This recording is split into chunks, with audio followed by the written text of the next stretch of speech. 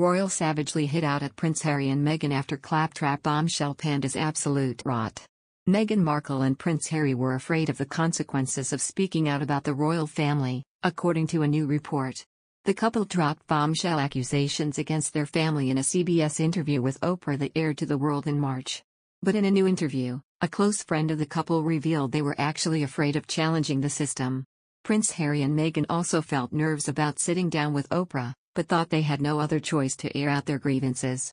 As the pair enter their new Thrive chapter, they apparently don't have any regret over the path they chose.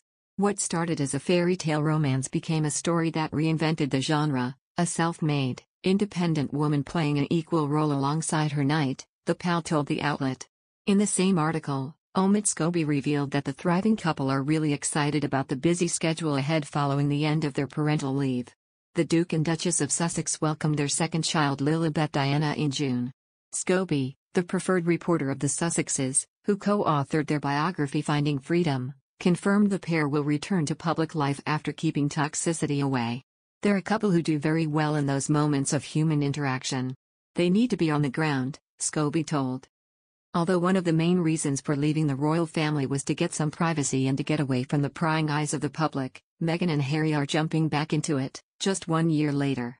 They seem to be existing in a different place, and that place is much healthier.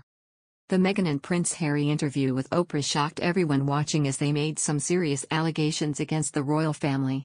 Meghan claimed that Archie wasn't allowed to be a prince after there were concerns and conversations about how dark his skin would be after he was born.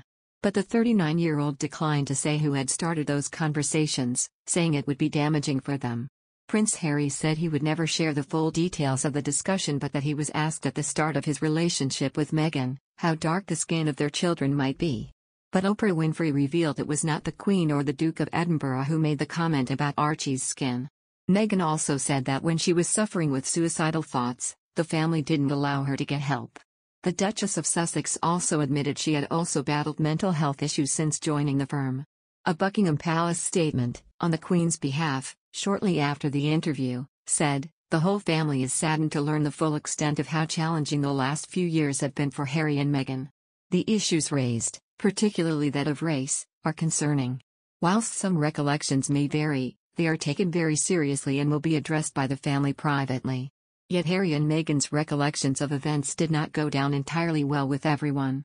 Asked if she thought British institutions, not just the royals, were racist, she fired back. "No, that is absolute rot. If anything, it goes entirely the other way. I do not think it is racist." On the Meghan and Harry interview, can you imagine a court case where the jury only heard the prosecution in which there was no cross-examination and the jury was then invited to convict?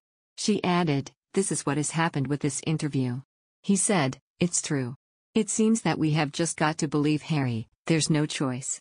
A new chapter of Finding Freedom, an unofficial biography for the couple by royal experts Omid Scobie and Carolyn Durand, notes Meghan and Harry's reaction to the palace statement.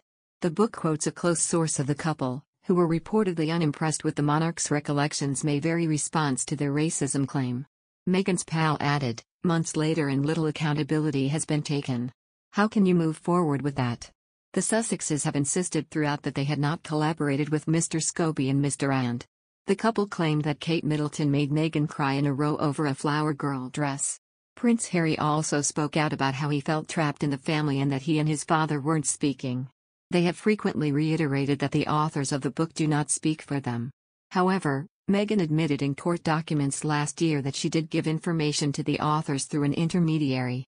It said the Sussexes have not yet been sent a copy of the new chapter, due for release on August 31. Harry yesterday made his first public appearance since going on paternity leave after the birth of their second child Lilibet in June. A keen sportsman, he hosted the annual Centobale ISPS Hand Polo Cup in Colorado. He announced a commitment to a $1.5 million donation to the charity, which will come from the proceeds of his tell-all memoir, set for release in 2022.